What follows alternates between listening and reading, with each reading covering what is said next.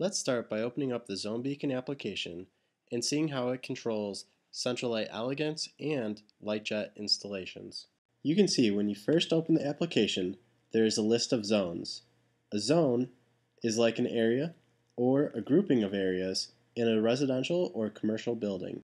Inside of each zone, you will find buttons.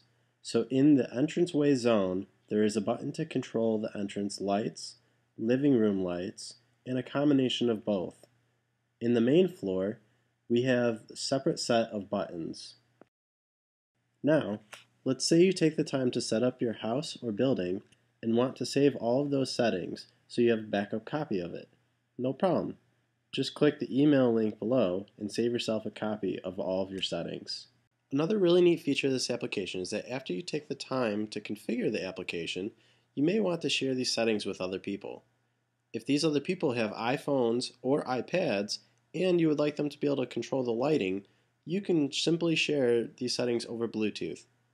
Click the Bluetooth link at the bottom and find the guest device. For example, Dave's iPhone. Now, all you need to do from there is send a copy of the saved settings over to the guest device.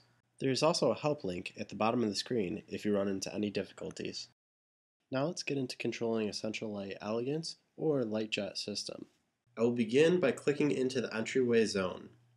In response to the Zone Beacon command, the CentraLite Elegance Windows software in the background and the test box on the right side of the screen both show the lights turning on. Now let's turn on the living room lights. The whole entrance is an example of a virtual scene that controls both the entranceway and the living room lights. So instead of using a scene inside the CentraLite MCP, you can create a scene inside of the iPhone application. What's nice is these scenes can actually be reused, so let's take the whole entrance scene and see how it's reused in the main floor zone. Here, you see the reuse of the whole entrance scene. The status on the right of the button indicates the state. We can also turn off this button here as well. Each of the buttons you see here can control a combination of loads, switches, and scenes in any CentraLite Elegance or LiteJet system. In theory, the Zone Beacon application can be considered like a virtual keypad. You have all the same features as a keypad, including the ability to change dimming percentages.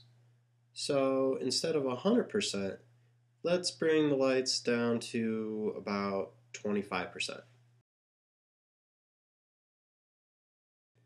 Next, let's take a look at the screens that are actually used to configure the settings for the Zone Beacon application. We'll open up the Edit mode, and you can see that the colors have changed to light blue to indicate that we're in a different mode of operation. From here, you actually have access to a number of different categories. Zones, which we have already looked at, groups, which are the buttons that are pressed in users mode, command groups, which allow you to reuse a list of commands, and finally commands, which are either a load, a scene, or a switch.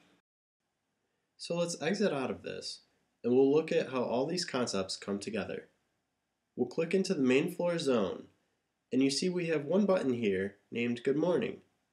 This button can control the great room, the kitchen, and the bathroom.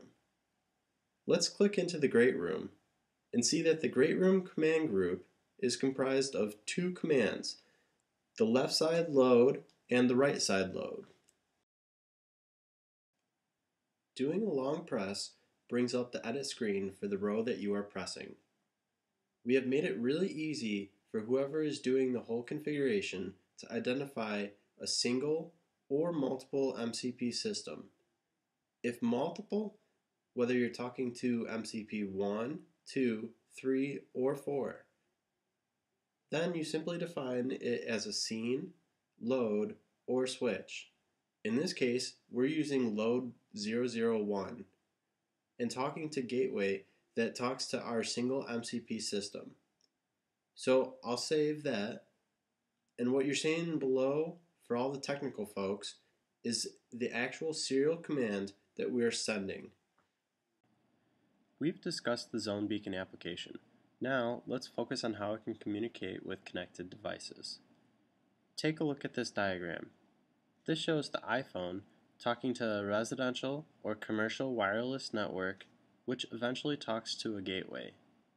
The gateway then sends serial commands onto the connected systems or devices. Zone Beacon supports a number of different gateways, which cost between $30 to $70 per gateway. If we click into a command, we can see the gateway. If we long press, we can see the configurations.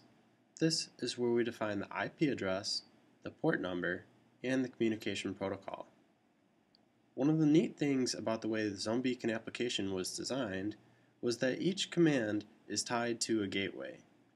Zone Beacon allows for multiple gateways to be used. In other words, a single button can control multiple buildings and multiple MCPs. Thanks for taking the time to learn about Zone Beacon.